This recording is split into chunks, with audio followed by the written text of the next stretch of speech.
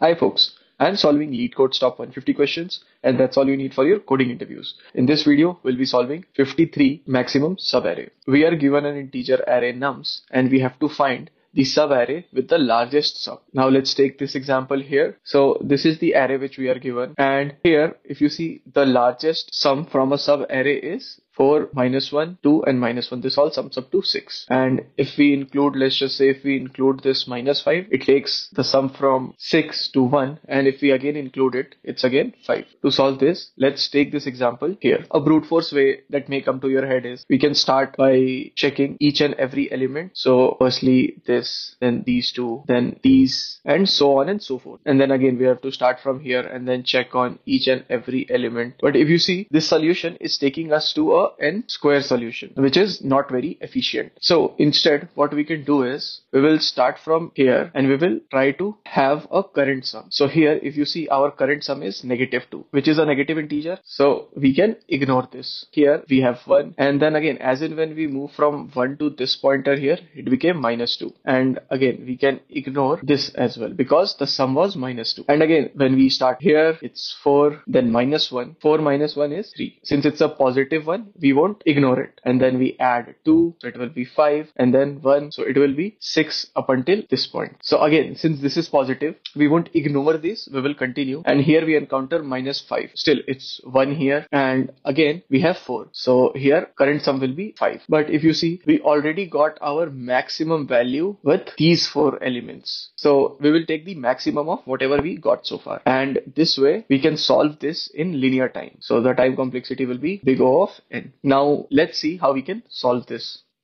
We can start by taking the maximum sum. This could be our nums at 0 because we have negative values in our nums, so it can't be 0, and we will have values in our nums, so it makes sense to have it as nums at 0. And let's have our current sum. We can use this as 0 since we will compute it. Now let's iterate through our nums. So here in the very first case, if our current sum is smaller than 0, then we will ignore that and make our current sum as 0. Yeah, this case right here, we will ignore the negative values. Now we will add values to our current sum and compute the max sum. So this will be maximum of max sum or current sum, and this completes our solution and we can return max sum. Now let me run this. It works. Let me submit this.